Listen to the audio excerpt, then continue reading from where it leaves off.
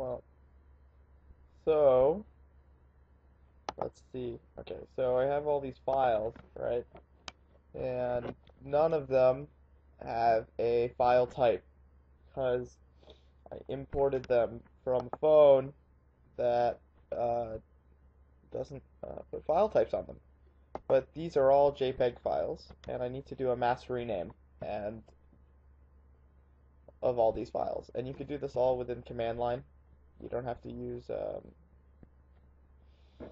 what was it called? You don't have to use like an outside tool to do it. And so we're gonna go in command line and we're gonna test this out. So what you're gonna want to have is you're gonna want to have the directory on you, and you're gonna want to have to go to that directory. So if I could remember how to do that in Windows. Woo! It worked. Does LS work? Nope, that doesn't work either. Anyway, let's rename everything. So what we're gonna do is we're gonna like rename.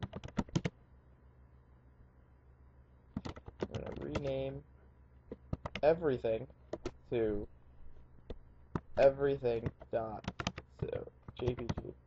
So what does that do? Okay, so this part that I'm currently on is the current. Anything means any file